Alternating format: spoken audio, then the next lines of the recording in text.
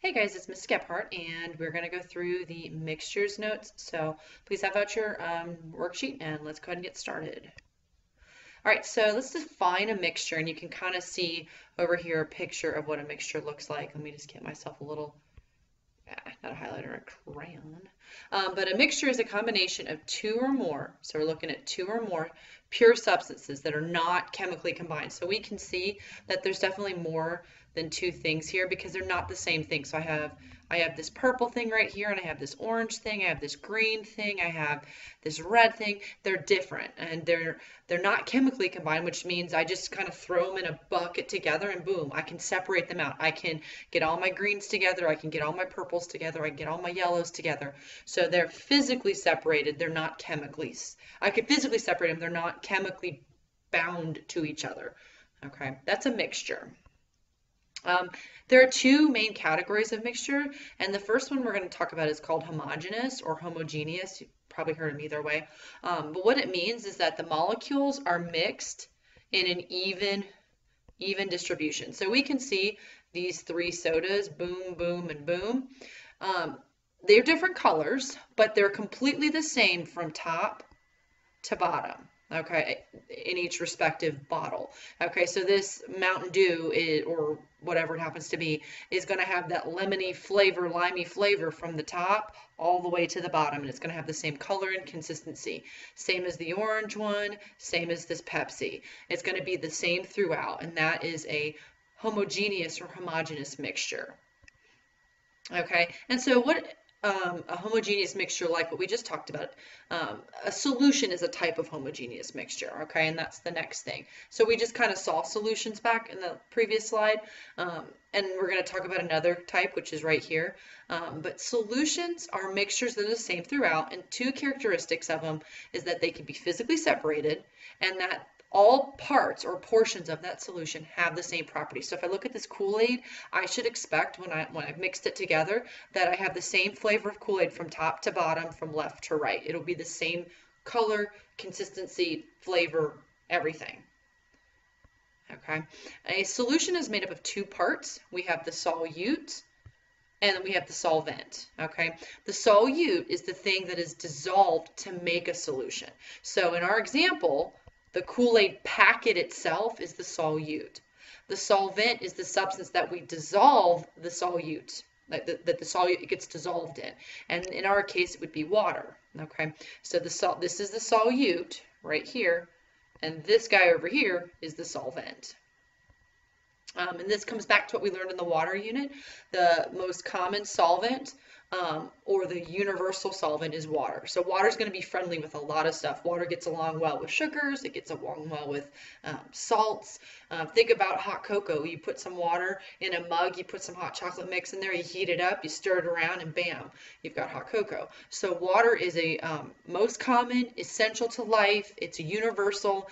Most things on the planet are going to bond very well with water and therefore make it a very universal solvent. So how a solution is formed? Well, first off, a solution is formed when we take the solute and we dissolve it into the solvent. The solute will dissolve down into all these itty bitty little particles. So it's not going to be possible to identify the particle. Now, some of you might say, well, wait a minute, it changed color. Yes, it changed color, but that has nothing to do with being able to see the little pieces of Kool-Aid throughout, okay? And so if you were to think of something, like let's say I took that same Kool-Aid packet, but I put it in far less amount of water than the package called for, I would see clumps of Kool-Aid. But if I mix the Kool-Aid packet the way it's supposed to be in the right amount of water, and I stir, stir, and stir, I should have it completely dissolved where I can't see clumps of Kool-Aid throughout. It would be universally the same. To determine which is the solvent and which is the solute, the solvent is always going to be the thing that's present in the greatest amount.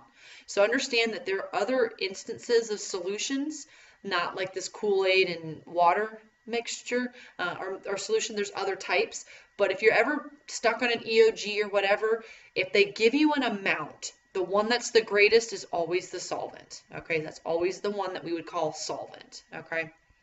So these are some examples of other solutions because again, it's not just Kool-Aid mix and water. We have to think about the little fishies, they breathe the gas in the ocean. Okay, so it's oxygen. It's a gas that's dissolved in the seawater.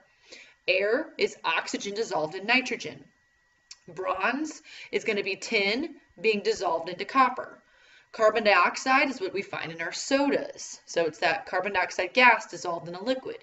Vinegar is just made up of acetic acid being dissolved in water. So understand these are all different kinds. If you saw it on an EOG, they would have to give you either a percentage or a gram amount or maybe a milliliter amount. They'll give you some kind of number to it. The largest one is the solvent. The less of it is the solute.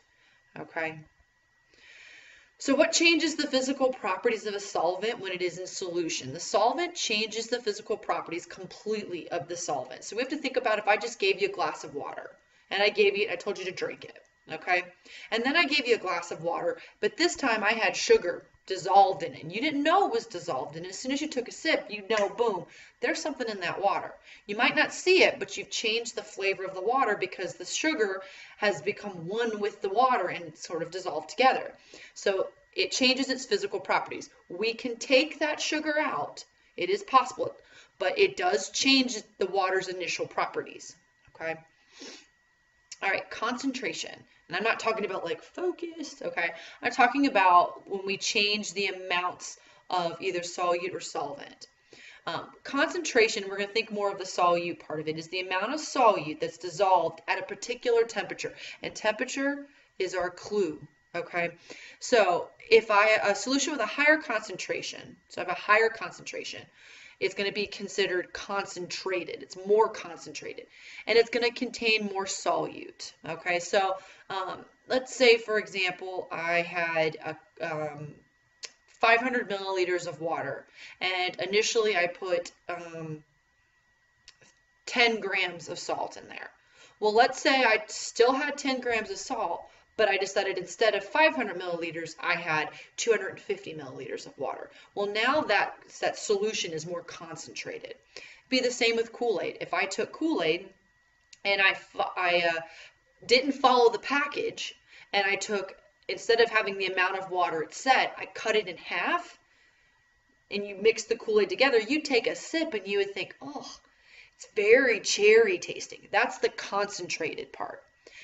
Dilute is the other term, and that is that, let's say I take the Kool-Aid, okay, and instead of following the directions, I take double the amount of water.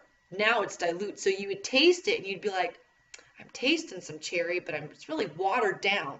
That's dilute. So concentrated is like, ooh, that's too cherry. Dilute is, I can taste it, but I can barely taste it. It's very watered down. That's what's meant by dilute. All right, so saturated. When I saturate a solution, I am putting the maximum amount of solute that could be dissolved. So let's think about like sweet tea or something like that, or our Kool-Aid example. The solution, the solvent, the water, for example, is only going to be able to hold so much sugar. You can do this at home. So you can pour sugar and pour sugar and pour sugar, and you can stir it around and keep stirring it around. There's going to be a point at which that water, it doesn't matter how much you stir, it's not going to be able to hold any more sugar. That point it's at is considered saturated. So when it holds the maximum amount it can hold, it's considered saturated. Now, a supersaturated solution, the difference in this is temperature. Okay, so if I put the water on a stove and I turn the stove on and I started adding sugar, I'm going to be able to add more sugar because the temperature is up. So I'm heating the water, which is allowing it to dissolve more sugar than normal. And this is how you would get super, super sweet tea, so like Bojangles or something like that. They're going to put their sugar in when it's warm, not when it's cold. So if they have the tea and they've let it do its tea thing and get tea all going and all that, when they add the sugar, they're going to add it hot. That's what gets it super sweet tea. If we waited until it got cold, it would not be able to hold as much sugar.